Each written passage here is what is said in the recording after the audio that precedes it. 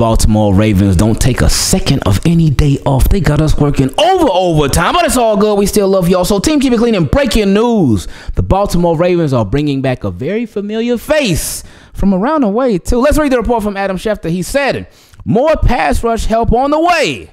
Ravens are bringing back defensive end Yannick Ngakoue, who last played in Baltimore in 2020 per source. The 29-year-old Ngakoue, I didn't know he was that, young.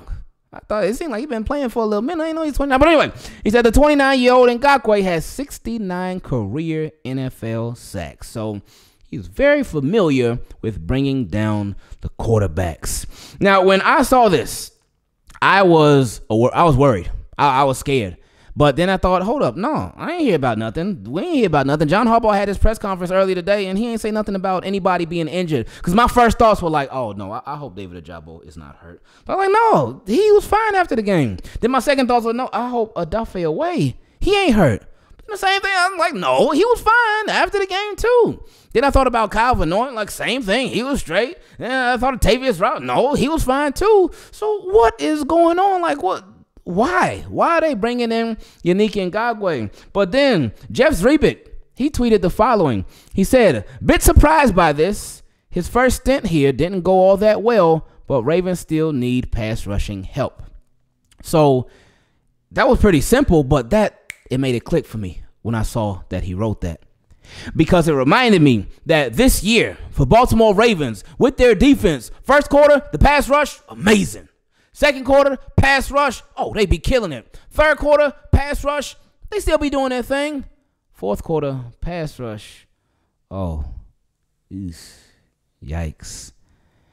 And something that we've talked about, we talked about it in the post-game thoughts video from earlier today. We'll talk about it in future videos, but with the Baltimore Ravens and their pass rush, really their defense as a whole, it really seems like in the second half and late in games that teams are adjusting to Baltimore Ravens defense, but Baltimore Ravens defense is not adjusting to teams. And with the pass rush, I don't know if these guys, they just be going crazy for them first 2-3 quarters. So the energy is just, by the fourth quarter, it's drained. They're done. They're like, we can't rush the pass no more. We tired, coach. We tired.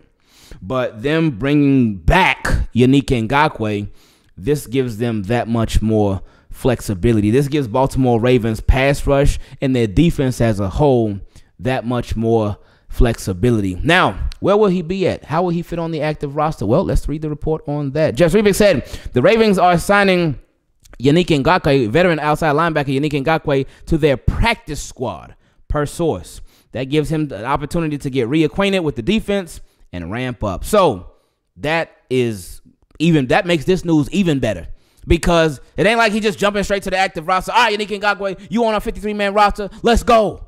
No, they letting him go to the practice squad. So he could chill there for a little bit, learn the defense and whatnot. Like Jeff said, get reacquainted with the defense. That allows him to do that. So he comes in, it's like, hey, we ain't asking you to be the Yannick Ngakoue of old. If you want to, that's fine. But we ain't putting all that pressure on you from jump to go out there and kill it, even though I'm sure you want to and you feel like you can. But start on the practice squad. Work your way up. We'll do some game call-ups and whatnot for you. But start there, and then we'll go from there. Let's see how this thing works out. So it's really a win-win situation for the Baltimore. It's very, very low, minimal risk for the Ravens with this move, especially since he's on the practice squad. Them signing him after week 3, his contract is not guaranteed. So worst case scenario, hopefully we don't even got to worry about this. But worst case scenario, if for any reason this does not work out, they can cut their losses, go their separate ways. That's it. Simple as that. They can cut their losses and go their separate ways if it doesn't work out for whatever reason. But we don't want to go down that road. We want it to work out. So we want the Baltimore Ravens, when that time comes, to start using their call-ups on Yannick Ngakoue. And then we want, when the time comes, after they use their 3 call-ups on Yannick Ngakoue and they got to make a decision whether they put him on an active roster or they release him and sign him back to the practice squad. We want him to go to the active roster because that would mean that he was doing that good, and the Baltimore Ravens did not want to risk him staying on the practice squad in order for another team to sign him off of the practice squad.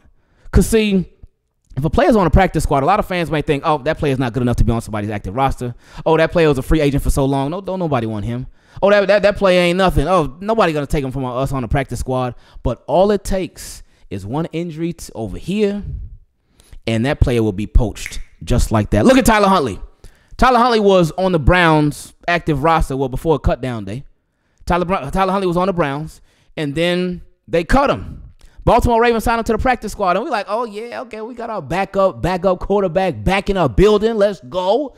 Because, again, he was the backup. Because, again, it's Lamar Jackson, then Josh Johnson, and then on the practice squad, it's Tyler Huntley and Devin Leary. So we were chilling like, oh, yeah, Tyler Huntley straight. Okay, we good.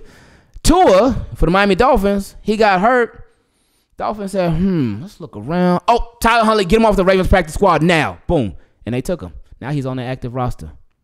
So all it takes is one chance and one opportunity. Now let's go back. Why didn't it work out here the first time for Yannick Ngakoue with the Baltimore Ravens? Because, the Baltimore Ravens, they really like them some Yannick Ngakoue. Because when he was on the Jacksonville Jaguars, he was over with the Jaguars just killing it, destroying everything, getting 1 million sacks every season. He was doing his thing. But he fell out of favor with the Jacksonville Jaguars, and they certainly fell out of favor with him as well. And that relationship, it got ugly. Yannick Ngakoue was doing all the sub tweets and whatnot. Y'all know how it goes. When them players from Maryland, when they get upset with a team, oh, they get the Twitter and they get the tweet and everything. Because you remember Stephon Diggs with the Vikings? Yeah, y'all remember. But anyway, Yannick Ngakoue, he got to doing that with the Jacksonville Jaguars, and he's basically like letting it be known, I don't want to be here no more. Y'all ain't paying me. I don't want to be here no more. Get me out of here. Jaguars waited, he waited, they went back and forth, and finally the Jacksonville Jaguars, well, the Ravens were interested in him back then, but they didn't get him. But the Jacksonville Jaguars was like, all right, off to Minnesota you go. So he went to the Vikings, wrong purple team, but he did go to the Vikings, and he started off there. It was solid. It wasn't nothing crazy, though. But then I guess Vikings are like, well, this ain't really working out too much. Then the Ravens were like, oh, it's not working out there? Okay, let's go. Come here. So the Baltimore Ravens, they traded for Yannick Ngakoue.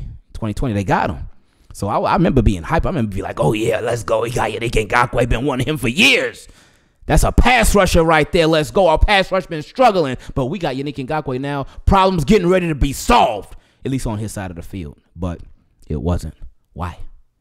Because of the defense. The type of defense that the Baltimore Ravens ran at that time. At that time, the defense was under Wink Martindale, defensive coordinator Don Wink Martindale. It was under him. And Ravens, when it came to pressure, Ravens could get some pressure, but for some reason, for some strange reason, they just could not close when it came to sacks. And we know that sacks are not everything, but sacks are huge because they, whoa, wait a minute, that didn't sound good. But anyway, they are a big part of the defense because that ends the play. And even better case scenario, it could end up causing a forced fumble. If a sack doesn't end the play, then it's going to be a lot of bad stuff that's happening on that play. Because if a sack is not the last thing that happens on the play, then that means the quarterback dropped the ball.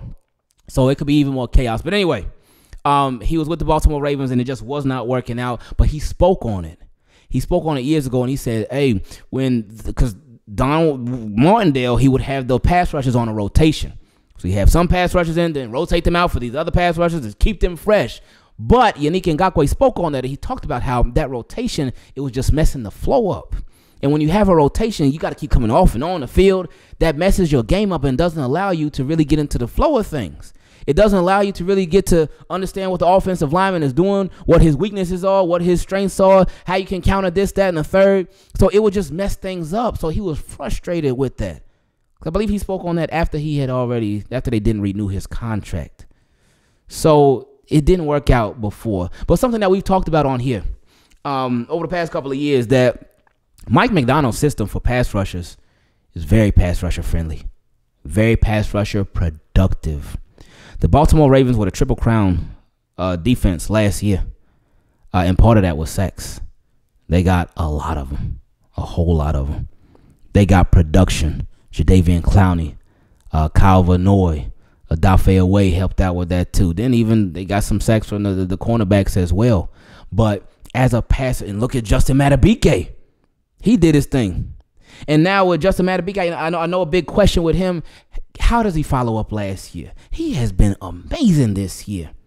Then you got Travis Jones doing his thing. Adolphe way off to such a hot start. Calvin Noy still killing it. So Ravens pass rush has still been good, but it's only been good for about 3 quarters out of the game. In that fourth quarter, for whatever reason, that's where they've been struggling at. So you brought in a Yannick Ngakoue. You know what to do. Somebody who's been here before, but now things are different. Now, even this system, even though it's not Mike McDonald's system, this system is still a very pass rush friendly system.